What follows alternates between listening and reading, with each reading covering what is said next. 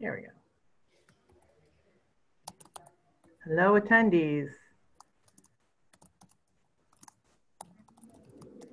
Just giving you a few seconds for people to come on.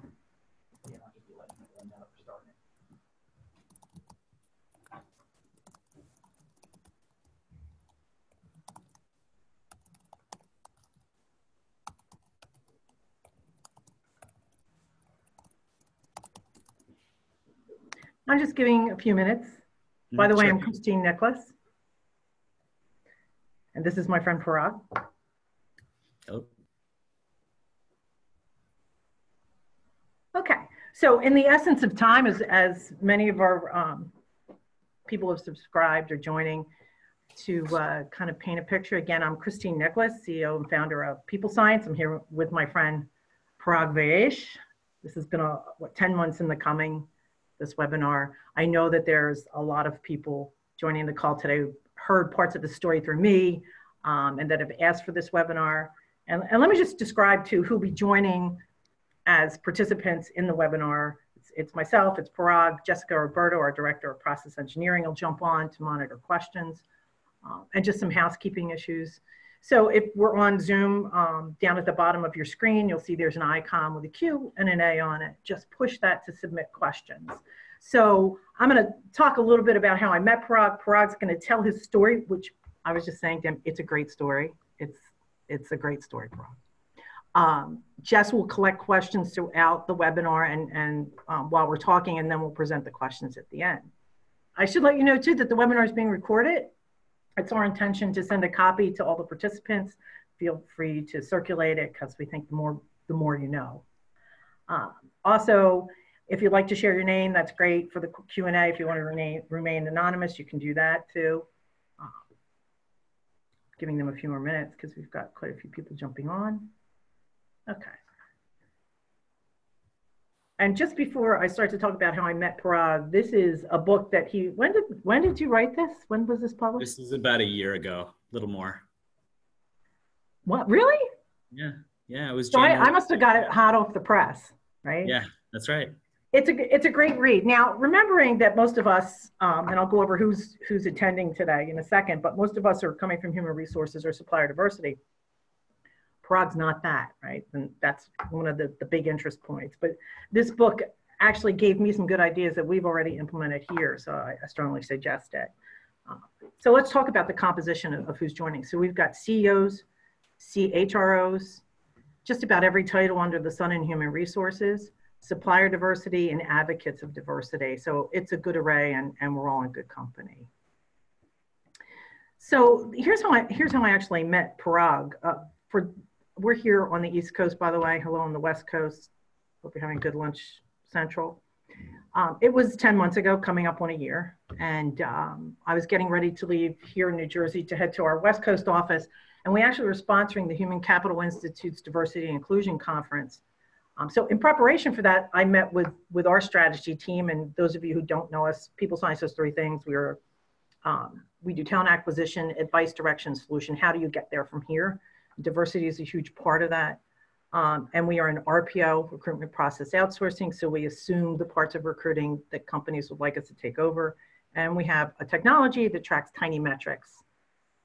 So with that in mind, meeting with our strategy team, and we're talking about where our clients are in the diversity spectrum, gaining new talent with diversity and what we call innovation, because of that direct link between diversity employment, diversity suppliership, and innovation. So we're going over the clients, and there's two that really stuck with me because they were similar yet different. So client A, we'll call it, was almost 2 years into a pretty robust diversity initiative, and they had done pretty well. They had met their targeted goals, their percentage, but now we're coming up on a year when the first hires had taken place, and the turnover rate was way too high. So now we know we have a change management issue here, right?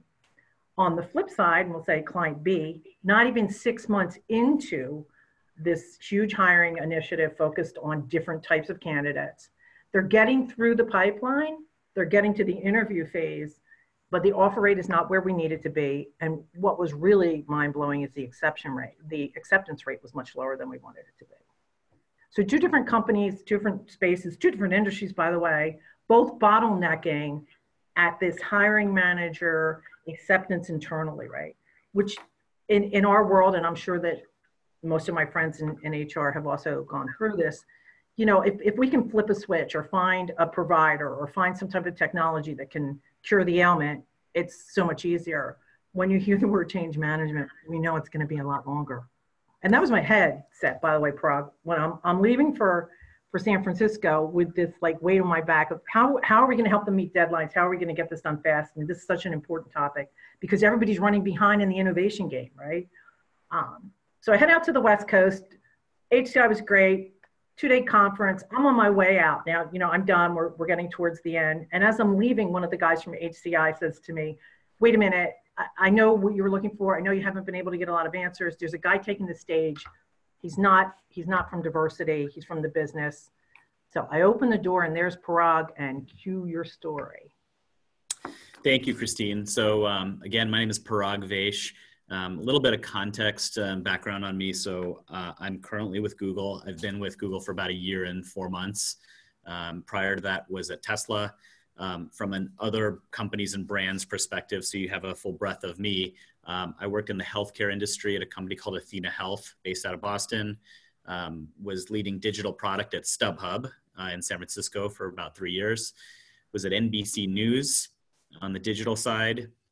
A startup that was acquired by HomeAway and subsequently Expedia, and 2 divisions of Microsoft and 2 divisions of Disney over my time. So I think what you'll see is that this is a compilation of experiences across different sized companies, different industries in which those companies preside in, and a few different markets, whether it be Boston, Seattle, LA, or now the Bay Area. So I'm sure there's, forms of diversity that, people who would jump on this call might have international experience. I don't have much of that, but this is my story. And so what Christine had witnessed was me conveying a story of my time at Tesla. And so I think the best way for me to describe that to this group is to just, try to put you in my shoes, what I inherited and what I joined. So Tesla in roughly summer of 2017, it was a pretty tumultuous time. So this is the Model S and Model X were the 2 vehicles that were out in market, selling extremely well. And the Model 3 was expected to be launched imminently and was going through some persistent delays, which many of you may remember. It was always seemed to be, it was right around the corner, 1 month away. So I get hired by the president of Tesla. And this makes me 1 level removed from Elon Musk. And I was, the role that I was hired into was the head of digital product and design for Tesla. And so from a product perspective, what that means is any of the experiences that touch a digital asset. So the mobile app by which vehicle owners interact with their car, the buying experience that you have on the web to transact your vehicle, the retail stores that have touchscreens, and some components of the in-car experience as well. And the team that I inherited was a total size of 8 people. That was 8. Tesla's very lean, so it was very, few people in the organization. So 8 is what I inherited. And I needed to build this competency of how you do digital product development at Tesla, which frankly, the company had at that point indexed on doing digital development extremely well. And so the president of the company hired me and said, let's grow the team, let's develop this competency and do it in a formal environment. And frankly, the only way we're going to scale with Model 3 is that digital was going to be the key asset. So I take a look at my team and meet these 8 people, and I pick up on a few different tendencies. Most of which are people are extremely overworked. Much of the commentary I heard from these people was that they don't necessarily know what exactly their job is. They were doing what needed to be done because somebody asked them to do it, but it wasn't necessarily because that was their job. And there was just generally a tendency of feeling of disgruntled behavior. Not sure where it was coming from, probably from being overworked. But only later did I realize it was, also the economics of their deal, the compensation side. And so the composition of these 8 people was 6 male and 2 female, and started to figure out how do we grow the team. So I took out job recs and started to recruit for talent. And what I found was that many of the folks we were attracting were definitely attracted to the Tesla brand, no doubt about it. But then what I found is that they were turning down our offers, seemingly because of compensation. So I started to dig into this and understood that what we were offering candidates was not meeting the market rate on the compensation side. And that was because of all the past experiences I've had. I had a cross section of what it meant to be a product manager in healthcare, a product manager at StubHub in the technology world, in Seattle at NBC News. So I had enough of a barometer for what compensation should look like. And I started to approach our HR group and said, well, I feel like I've got a problem here. If I've got a current existing team of 8 people who are disgruntled, both from a compensation perspective, as well as because of they're overworked, they may leave the company, and I may not also be able to attract people to join the company at the same time. So now I feel like my 8-person team is not only at risk of contracting, that I may not be able to grow the team to what I think is commensurate to what we should be doing. And the first step on that journey in working with the HR team was that we needed to understand what was the job descriptions of each of these people. So I started by saying, let me organize each level of job description in such a way that it was very clear what a level 1, 2, 3, 4, and 5 product manager meant, and same with design talent. And that was an unlocking moment, because I basically looked at competencies of the job, and let's say there were 10, and then looked at 5 levels of seniority, and then articulated what it meant to be proficient if you were a level 3 product manager on, say, technical acumen, for example. And what it did was basically allowed me to calibrate each person, across this rank. And so now I was able to take those 8 people and say, this person's a level 2, this person's a level 4, and so on and so forth. Then in working with HR and the compensation team, figured out what is the commensurate appropriate salary and equity and overall compensation for each of those respective levels.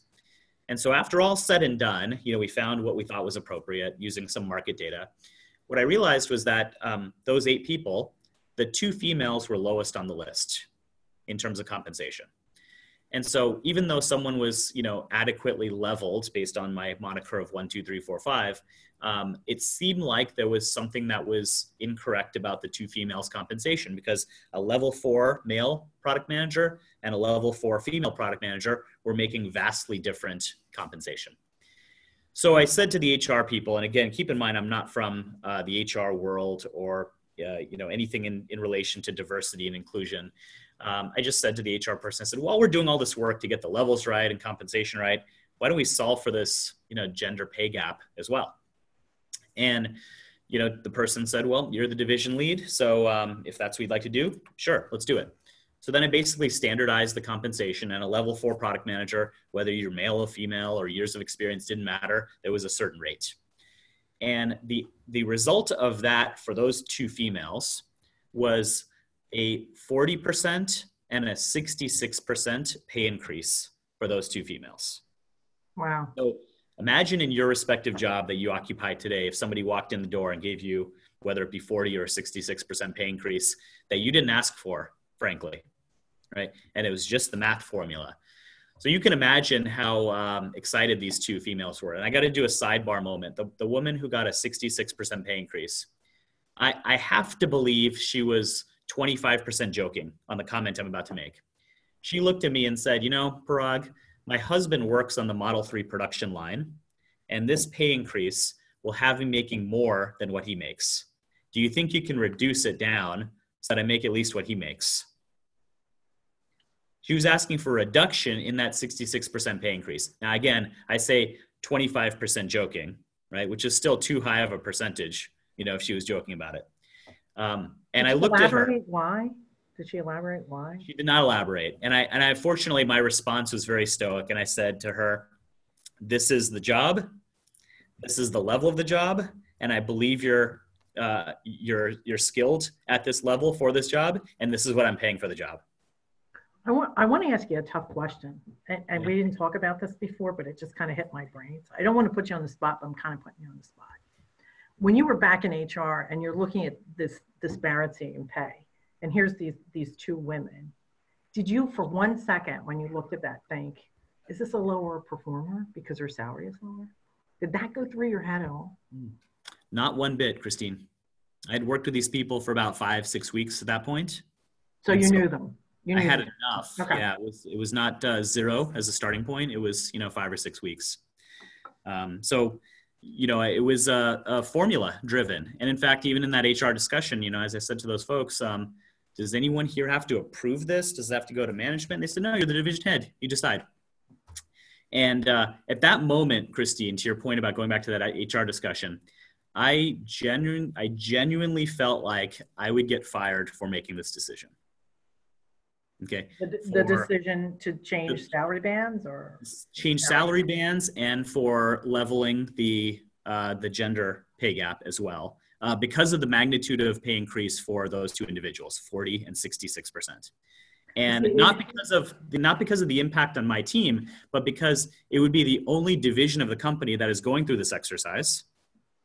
Okay. Mm-hmm. That it's not being done in a coordinated effort company-wide in such a way that the message can be managed and controlled and, all that stuff. This is essentially, you might as well call me a rogue division leader who's just doing whatever he wants, to level compensation.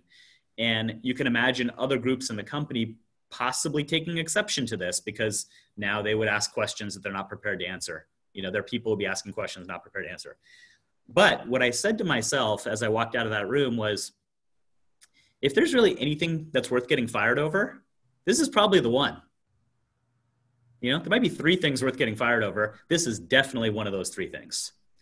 And so I was willing to take that risk that if I got fired over it, that I would be proud of my decision. And generally speaking, the market would reward me or take care of me for having made such a tough call.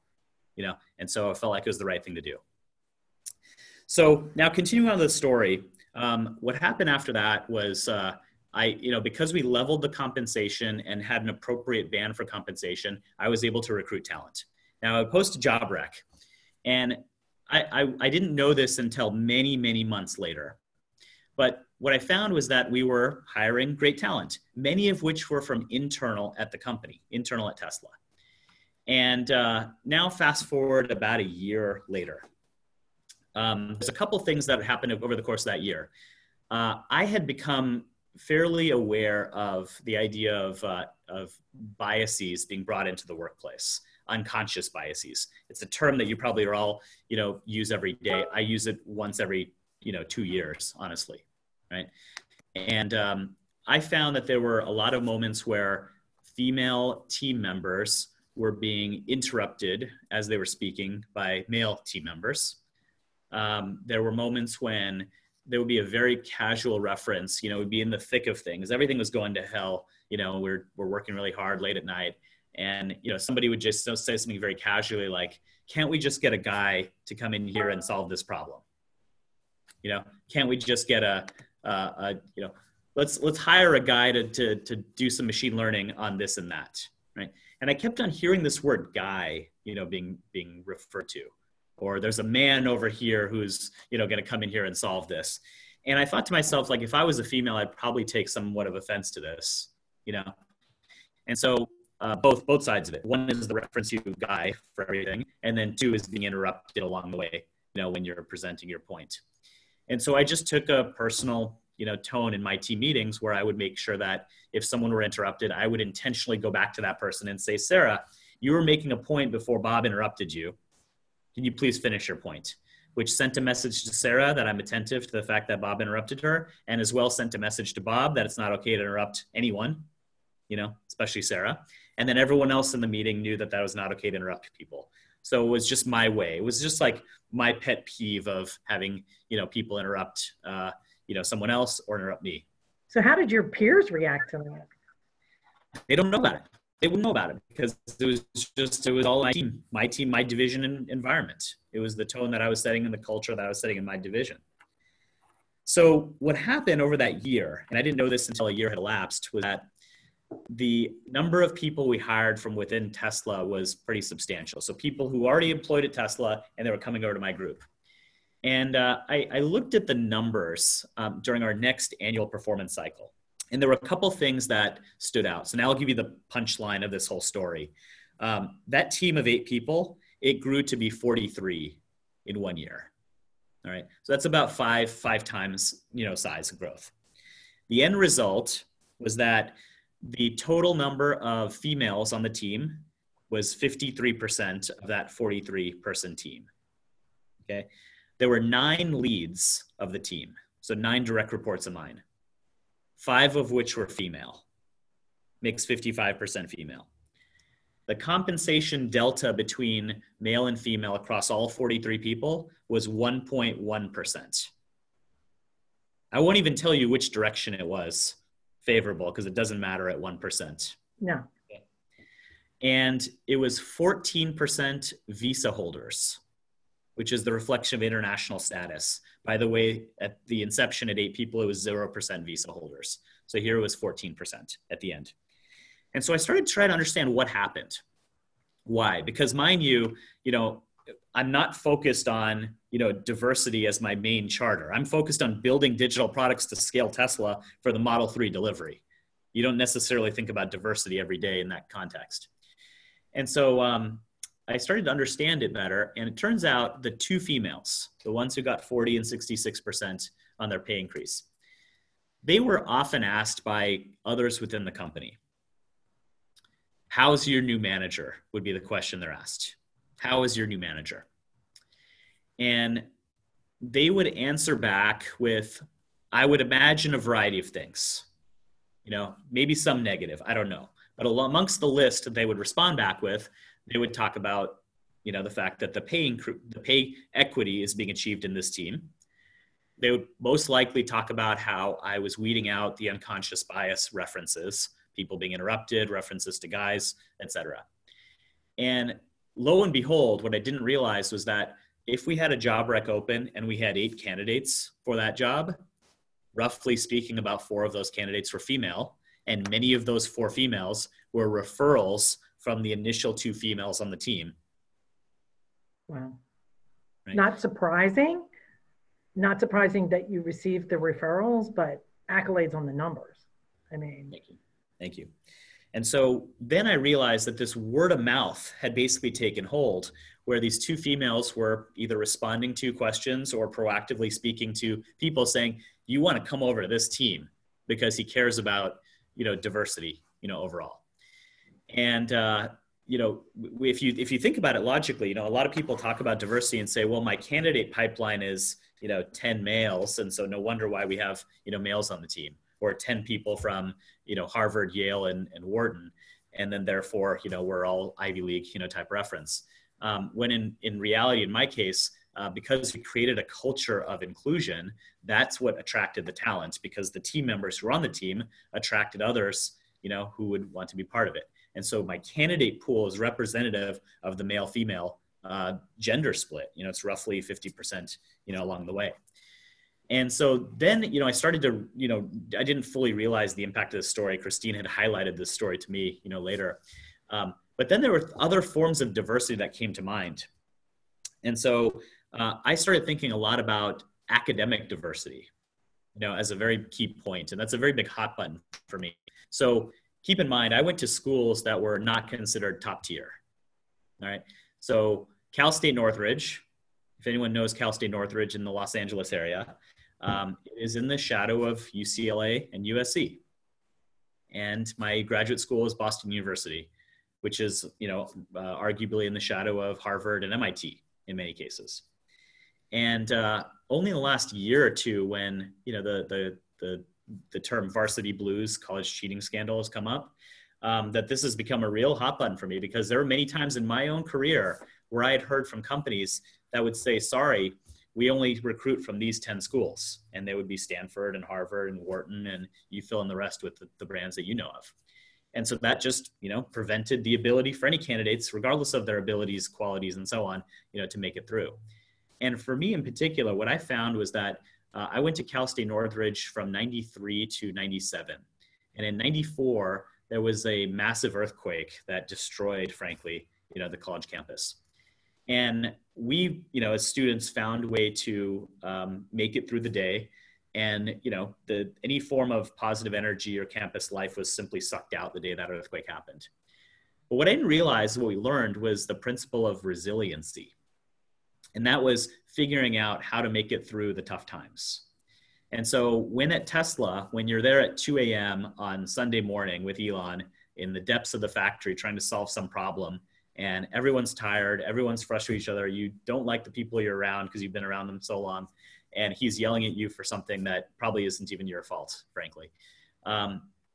There's certain people who would not be able to handle that kind of environment if they've not faced adversity in their life. And so in my form, the Northridge earthquake was a moment in time at the right time of my life where there was tremendous adversity that I faced. And it taught me this principle, or building the muscle, of how to make it through, these tough times and see a better day. And I fear that there's people who might be given too much privilege, as part of, let's just say it honestly, their parents paid their way into school, into a top tier school, feeling like their career would be, benefited by that they've not had to earn it. They've not faced that adversity and challenge to make it through because they had somebody greasing the wheels, to get them through it.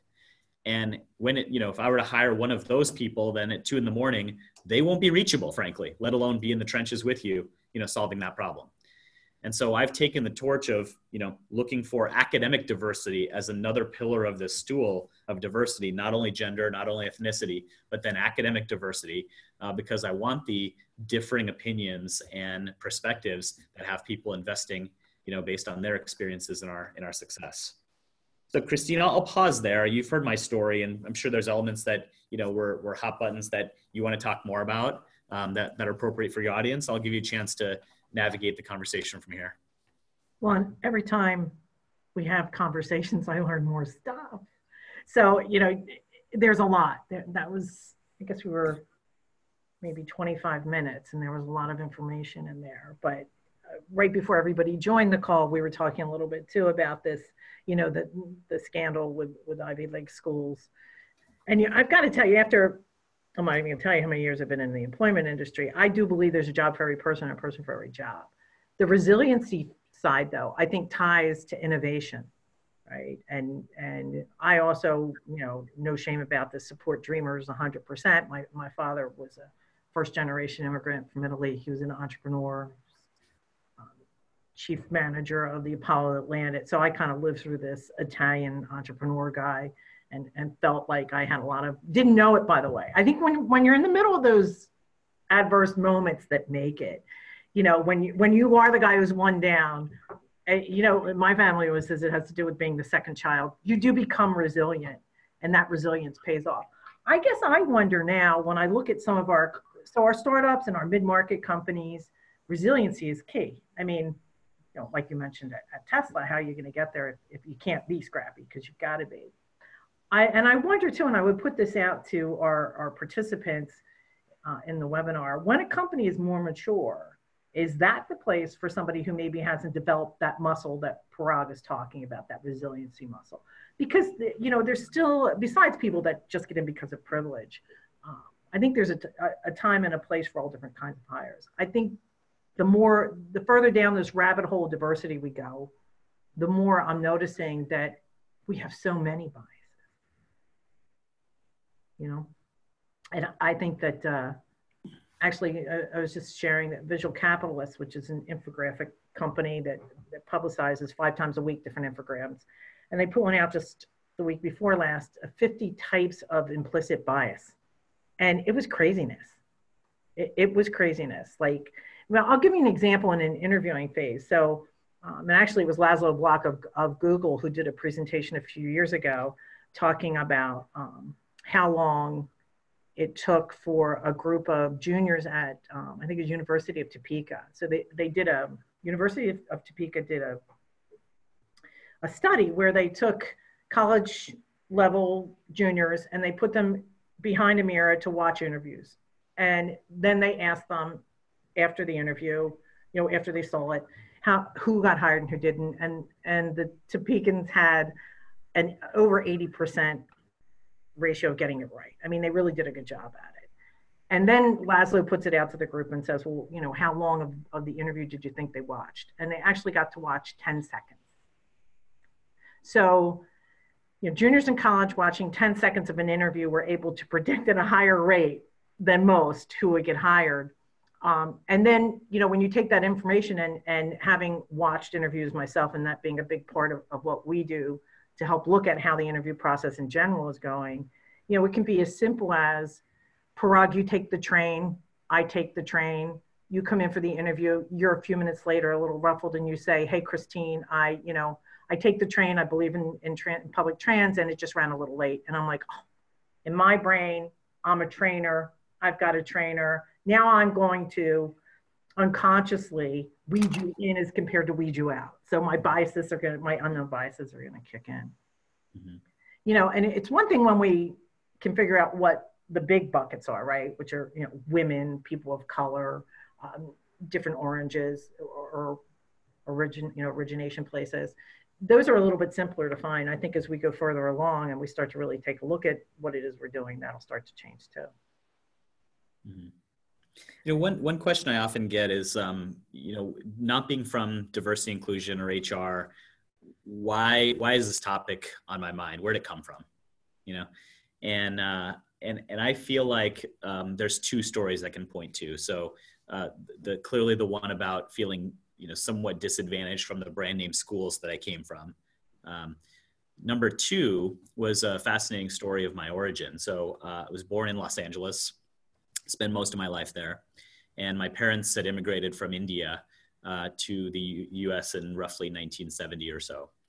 And I believe, I've never talked to them about this, but I believe they made a decision to say, we're going to raise our kids in America and we're going to assimilate to what it means to be an American rather than preserve our culture and, you know, distance ourselves from what it means to be American. So, you know, I do believe that I'm the all-American kid. You know, I played soccer and t-ball and Boy Scouts. I was in a fraternity in college. I mean, heck, I worked for the Walt Disney Company, which is there's not too much more American than that, and Microsoft, right, and eBay, like StubHub, right? These are American things. They don't exist, you know, largely in too many other places.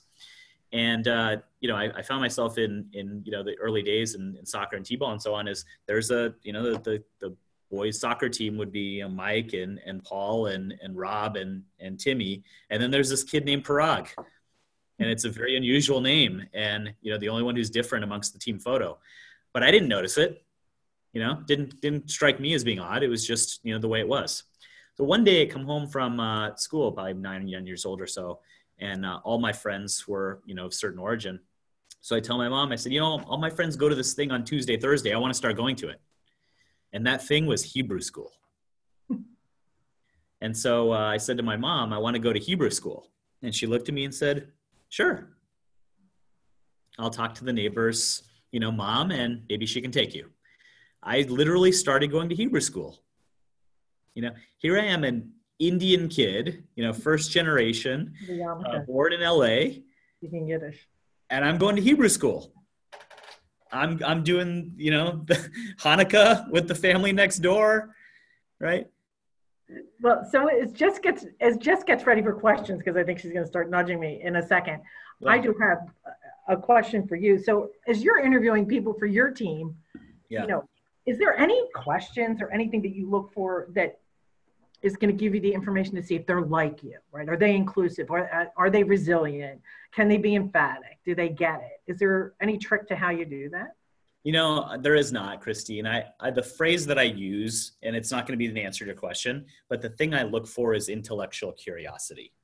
Okay. And what I've distilled it down to is that if a person is curious to not give up on the pursuit of the answer to the question, then they're exhibiting the traits of someone who, you know, does not give up.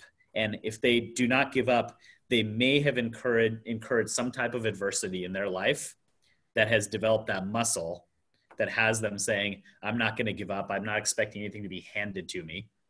You know, I'm going to go get what I want and I'm going to have to work for it. And I recognize I have to work for it. That is the principle. And I think, for me, if that person can exhibit those traits, and I'll ask a bunch of questions to try to figure that out, that would then transcend into personal stories that, frankly, I'm not even comfortable asking about the personal stories in an interview because it suggests that you might be looking for things either positively or negatively. So I distill it down to intellectual curiosity is my single attribute that is emblematic of having a well-rounded person. I love it. Just writing it down. Jess, are we ready for some questions? Yes. There she is. This is Jess Ogardo, everybody. Hi, Jess. Good afternoon. Great conversation. And thank you so much, Parag, for sharing your story. Very inspiring. Okay, the first question that we have for today. How do you make diversity and inclusion a priority with your leadership team? Any suggestions for that?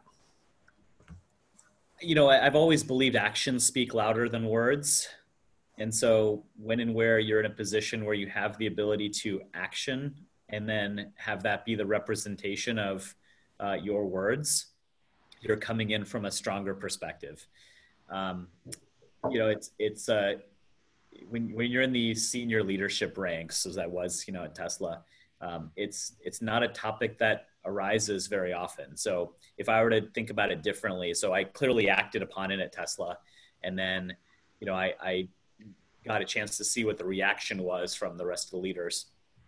If I were to do it differently, I would say I would tell my story to the HR lead who's in the room, and ask that we make that a topic of conversation, and happy to be a case study based on my actions.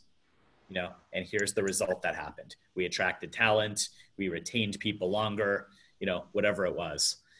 I think that's how I would do it. But it's a very difficult topic, because if you show up in a team at the senior level and you start talking about, diversity, you may not have the foundation to be standing upon, which is the success of your division. If you can talk about it from the perspective of success of your division, as well as achieving this, diverse team set, and point to that as the reason why the team has been successful, then you have a case study to encourage others to follow a similar suit. Did you have the opportunity to do that then? Did you have the opportunity to say, look, this team is successful because of its diversity? Or that was a key element? Christine, the short answer is no. And it was not because of anything other than the dynamics at Tesla at the time. There was, a lot of churn and a lot of fluidity, to the team that, there was more confusion than clarity. And these topics, frankly, maybe it's unfortunate that I would say this, but it feels like these are luxury item topics to talk about when everything is going sideways. Yeah. And so at that time, there were a lot of things going sideways at Tesla. And so, if you can't figure out how to deliver 5,000 cars in an infrastructure that can support 2,000 cars, then, you're trying to figure out the solution to that problem. It is an inappropriate time to say, we need is diverse teams. But it's okay to say we need some innovation. Yeah, absolutely. So drawing that correlation between innovation and diversity becomes even more crucial, right? Yeah. And I think it happens through action. So if you have the diverse team in which you're producing ideas or solutions that are innovative, that are coming from, the diverse team, then you may have that leg to stand on. But I think you get my point, is that when you're in the thick of it and you have this problem you need to solve in the next 2 hours. More diversity. Don't worry about that. Yeah. Right. It's like the person who says, what we really need here is Six Sigma. Let's get everyone trained on Six Sigma. Yeah. That sounds like 6 years away. Right. Exactly. From being part of the solution to that problem. So unfortunately, I don't think it's there's a situational side to that story where it was not the right time, to be looking for. I do think of it like unfortunately, it seemed like a luxury item in that context. Okay. And speaking of the leadership team at Tesla, how did Elon react to all this? I never told him. I mean, it was bottom line. It was a belief that would not because he's averse to diversity or anything. He just wants people to be passionate and hardworking. Doesn't care at all what you look like or sound like or anything like that. But it was, he was singularly focused on the success of sustainability for the planet. Mhm. And that is a storyline and a mission that overtakes any other topic, whether it's how many hours of sleep you got, or, you've got a family reunion to go to, or you have a diverse team. It doesn't matter. The goal is sustainability of the planet, and nothing else matters. And so I kind of, once again, to the similar question of the previous one you asked, Jessica, situationally, there is not a vehicle or a venue to have that discussion with Elon about this. And frankly, I was thrilled to not have that discussion with him.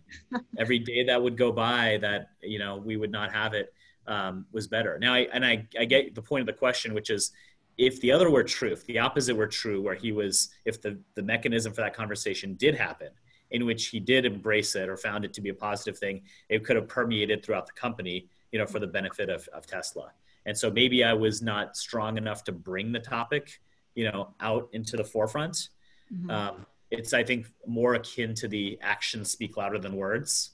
And Right. so I feel like I've got, a team that grew in size rapidly, representative of diversity, and was producing solutions to problems that, were actually working. And so Yeah, but if even one is, better, right? Like, I don't mean to sound like a groupie, because it's not to sound like a groupie, but even better, because this is a natural evolution for you. And, right. touching on that, you're saying, well, Elon's like, he doesn't care, just get it done. He doesn't care what color you are, what gender you are, just, if you're the best person, get it done. Even, it makes an even better story. Like, I'm almost afraid to educate you because I like you the way you are. I don't want you to get too far down the diversity thing. Just keep doing the cool stuff you're doing, right? Yeah. Okay, I now appreciate it's official. I am a groupie. I think you're right. It is because I'm not looking for this topic every day. It's not on my mind as a thing to go do. Maybe it is more impactful because I'm, just an I don't know if the term is silent advocate, for the topic. But I'm not silent because I'm writing a book on this topic and I speak at conferences, which is where Christine and I met. So I think there's folks like you all from this organization and the folks on this panel who might say, like, this story needs to be bottled up and told so there's other folks who can emulate it. Because frankly, I wasn't trained. I didn't go to school. I didn't, get an education from a certificate program on how to achieve diversity in an organization. I just did it organically based on logic, and everyone, faces their own family dynamic. I'm married. I got a daughter, a sister, a mom. Like, they may have been disadvantaged in their own ways in their career, that I could be part of the solution for so that the next generation doesn't face this, and I'd feel good about that being my legacy. Absolutely. Well, and I think one of the things that's come out of this is the recommendations that we like to make now for people to look for. We need to call it something besides Parag, but look for the Parags in your organization because they're there. We've long said, and I think anybody in diversity and inclusion at this point will say, yeah, we're looking to bring people up the ranks and look at what's happening within the banks, right? So I think it was Morgan came out and said we're not going to invest in companies that don't have at least 2 women on their board. So, I think people are starting to get it when they see the correlation and the gains. I just think we're like that far off from the gains as compared to the stigma, because getting past the stigma and these biases that actually work against you. If I'm honest, I've had this company for 24 years, and it wasn't until the last 10 years that I identified as a woman-owned company. We were certified, but you didn't see it on our website. You didn't see it in any of our stuff. Because to me, that was kind of like, hey, discriminate against us because we were founded by women. Strange times we live in, but exciting times. What else we got, Jess? Okay. Could you tell us a way when you are speaking to your female employees, what do you tell them about other managers that are not sensitive and that use biased language? So I suppose what I've done. So I've been asked that by one person in the recent past. In the same vein of actions speak louder than words. So, if someone says the type of phrase, "Can't we hire a guy to come in and go to solve this problem that we have?" a very like soft way and appropriate way to respond without, feeling like it's going to get confrontational is to say, yes, I think we can hire a qualified person, to be able to approach this topic. And I'll take that on and figure out how we can find the right person for this solution. So you've subtly, you've responded as positively and affirmatively as possible. And you've given, if not one, two references to an alternative phrase to the word guy by saying a qualified person, for this. Okay. And I think it's actually, for most people, it is a strong enough message that they recognize, that you use that phrase twice in the response, that on average, if you do that as your typical response back, it would probably lead to a behavior change. Okay, perfect. So modeling the appropriate verbiage and behavior. All right, next question. So someone is asking, Christine, could you please show Parag's book again? They would like to know the name of it so they can pick up a copy. Tell us about the book real quick, Parag. Yeah, let me tell you one aspect. So it's the Team Decision Matrix. I think if you're looking on Amazon, look for my name. It's probably easier to find it using my name, Parag Vaish. No, my name. And maybe, Christine, you could send the link out to this group. Great, yes, we'll include that. One thing to know about this book in the context of diversity is, the essence of this book that Christine just showed is about how you make decisions on prioritizing doing one thing versus any other thing that you can do. So in the course of product management, you might have 100 things you can go do to make your digital experience better, and you have capacity to go do 5 at a time. What I found was that, over my career, the best ideas and ability to execute on them actually came from engineers, not the product manager, designer, and so on. And oftentimes engineers are coming from another country in which English is their second language. And just speaking honestly and frankly, they're often intimidated by fast-talking Americans, which, by the way, I consider myself to be one of those fast-talking Americans. Right? I consider you one of those too. And so when you have an engineer who's come from another country, who, comes from a place where respecting rank and hierarchy and authority has you being, subservient to whoever's in charge, and then you're faced with fast-talking American on top of it, you get to a place where you shut down. You say, this person clearly seems to know what they're doing. I can't get in a word in edgewise. And if I did, I would not be able to articulate it as well as this person. So now I'm intimidated and I'm going to clam up, right? And so this book describes how I unlocked those people who are, soft-spoken, and use data for defining how you actually get the, extract the value from those people. So you're using data as the discussion point rather than opinion. Because the minute you have an opinion, then your ability to articulate things, your speed of conversation, your inflection of voice becomes the reason why that opinion gets more airtime and more visibility. Okay? This book and this process that we employed at StubHub was to, essentially abolish that, but not in a way that was like, hey, all fast-talking Americans are not in vogue anymore, right? It was in a way of saying, let's use data to drive decision-making, rather than whoever can yell loudest. And that's the essence of it. So you can almost say that there's an element of this book, even though it's designed for product management and decision-making, that is favoring diverse cultures being brought about. Okay.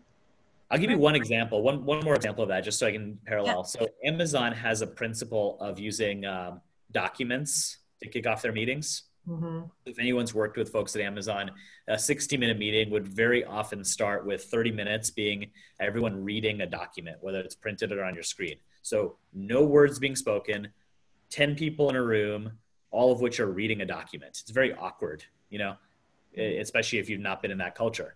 But in that culture, it's ideal because you have people who might have English as their second language, all the things I just mentioned, but they would, if you do that 30 minutes of everyone being on the same page with reading and articulating, these people can understand it just as well as anyone else who can read. And so then they can be laser focused on their specific point that is the most important point. And everyone's coming from the same position, rather than if you have a slide presentation of 10 slides, then your question might be answered in slide 8, but you're stuck on slide 3 because everyone's rat-holed on your points.